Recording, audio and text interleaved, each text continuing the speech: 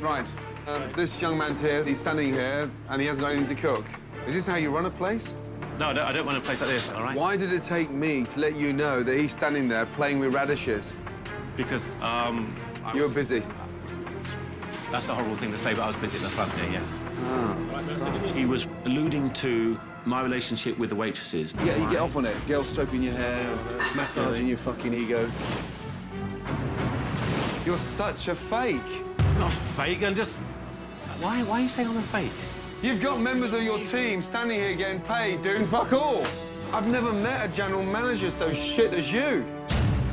Okay. If this was your money, would you let him stand here playing with his dick? That's what you're doing here, isn't it? You're riding Mohammed, you know. You're skinning that poor man. Yes, you fucking are. You're taking advantage of a weak, rich man. That's what's just fucking clicked in my mind. He got personal. He was accusing me of riding Mohammed, this type of thing. And that got me, because how the hell have you got the right to say something to me that you don't even know me? We've got more staff than customers tonight, and we still can't get it fucking right. General manager. General Toffpot. What is going on back there? This is seriously the worst service I've ever had in the city.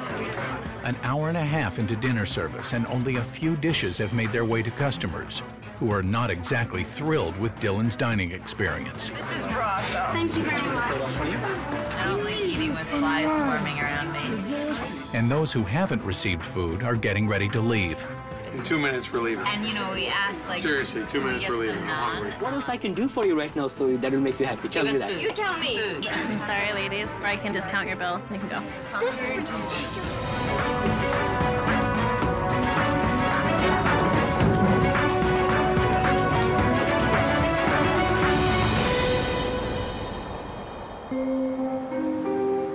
It's day 2, and Gordon has already been appalled by the food and dismayed by the inadequate management. Time to do the thing I've been dreading most, yeah? Getting into the kitchen. I am not looking forward to this part. When were these changed last? That one, Well, at least the flies look fresh. Oh, my God. I have no idea why is the flies. There was a lot of flies here. What is that? I don't know what it is. You don't know? Mouldy. That is, quite frankly, the worst hamburger I've ever seen in my entire life. Oh, my God. These were my fucking potatoes for lunch. You do me a favor? Yes. Eat that. Thank God I sat the little fucker down to eat them. That's not a potato. Green chicken. What goes on down here?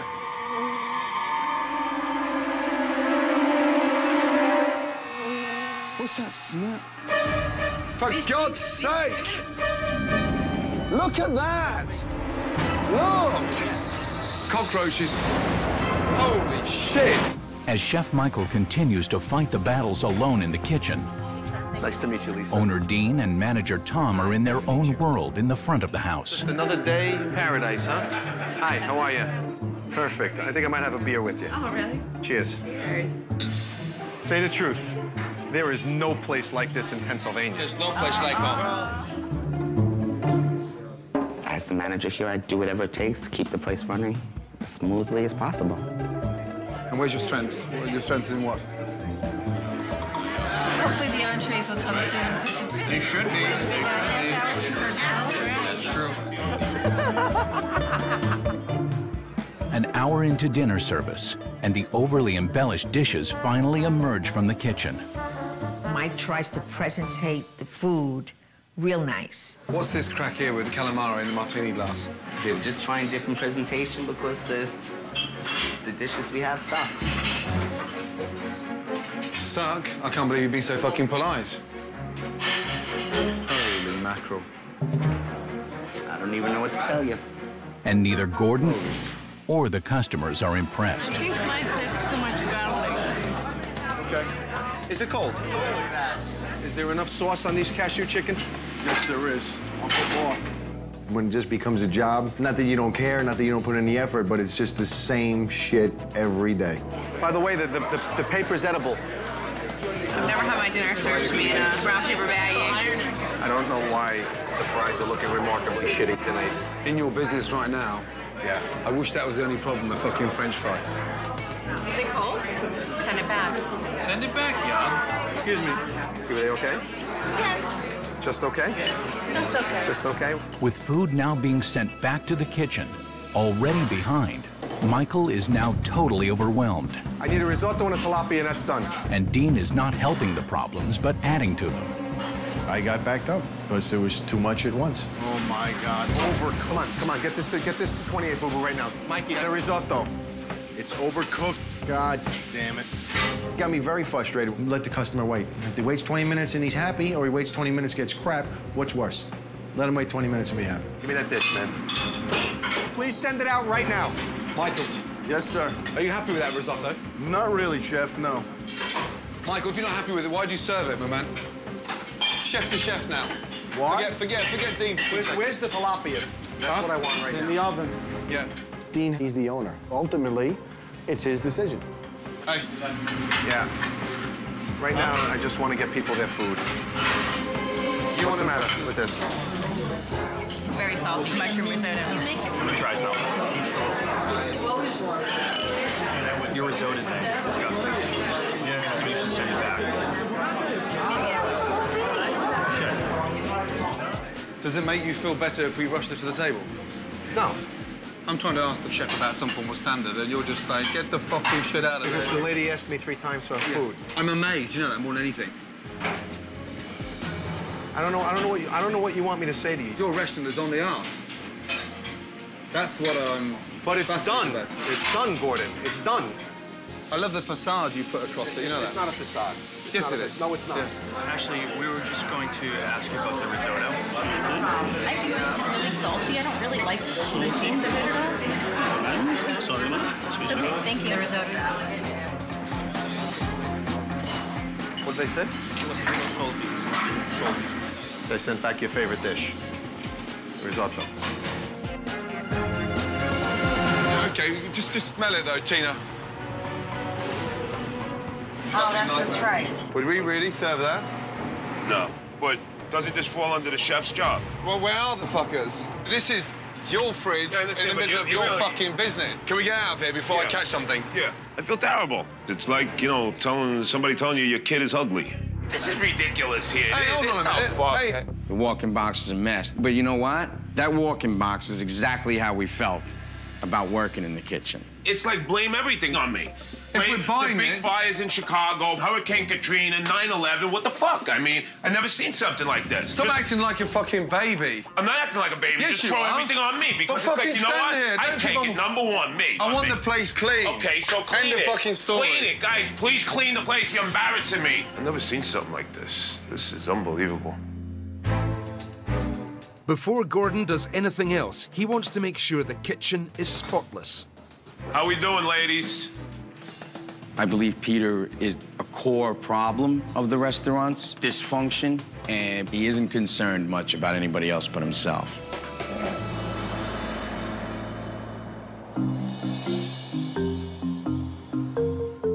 The kitchen is now cleaner than it's been in years, so Gordon can turn his attention to observing tonight's dinner service. And reservations, what have we got booked? We're really, what do we have? Some, There's nothing in there. Business is rough. It's hurting. I may have to sell my watch. I got $20. So it is fake. Fake. The only thing that's fake is my teeth. They're fucking white. They're white. They're bleached. How much that cost? $1,000 a visit. I just brush mine twice a day. Fucking hell. But it goes well with a brown tan. Well, you know, somewhat. Yeah. I'd rather buy a new fucking stove. Fucking shit. It's been such a long time since I have good equipment here. It's bothering me, but there's nothing I can do about it. It's not my restaurant. What doesn't work? All these stove tops here don't work. The broiler doesn't work proper. This oven does not work. We use it as storage. We keep our towels and stuff in here. When was the last time a new piece of equipment was bought in this kitchen? And they never put a nickel into this place. Peter is not more proud of his car than he is his fucking restaurant. Absolutely. That kitchen is the heart of the restaurant. When that's hurt, it's like a clogged artery. You're gonna have a big problem. With so much of the kitchen equipment not working, it's almost impossible for the chefs to do their jobs. And their frustration has been felt by the rest of the staff. Where's my Portofino? They're coming, but don't keep asking for them. Don't ask for them one more fucking time. When there's a chaotic night here, I have Robert screaming. When the dishes are ready, that's when they're gonna come out. He's an excellent chef, but he's crazy. Take this out. Fucking gotta keep asking for the fucking food. Can you see if my friend the doctor wants another bottle of wine on, Sure. Yeah. Can I get you folks another bottle of wine on Peter? Are you all right? Who's got C5? Me. Buy them after dinner drink on me. Is the doctor comped tonight? Is he... The doctor's comped. Do you take care of it personally, or do you put it on the business? Goes off the top. It's an expense. How can I not? I mean, the guy takes care of me. It's only business. I think they said that in The Godfather. I fucking charge my doctor. Trust me, he earns enough. Yeah. It's like a little meeting place here. Yeah, a little meeting place, yeah. Shame no one's spending money. The combination of Peter spending a great deal of money on himself and giving away free meals has put the family business in jeopardy.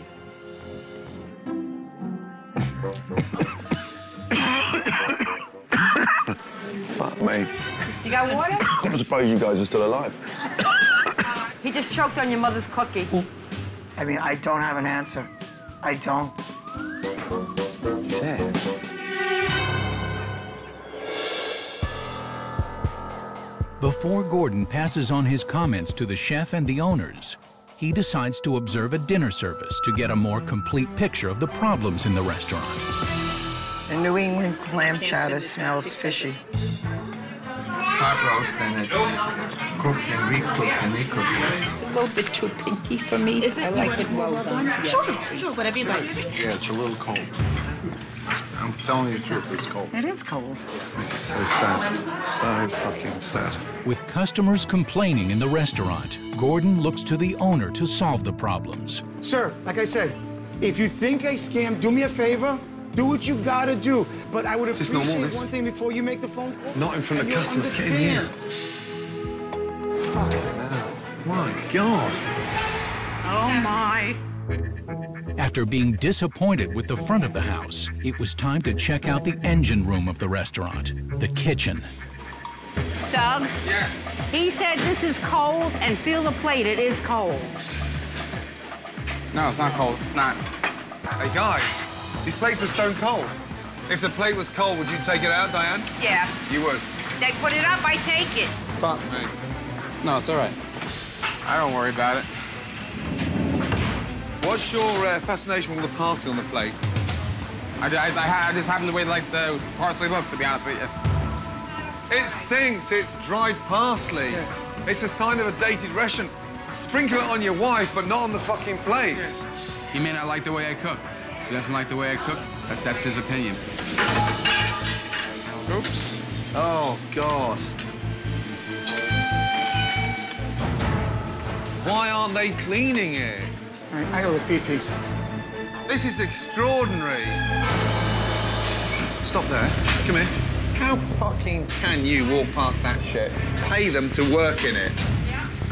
I mean, he just spilt a bucket of fucking tomato sauce.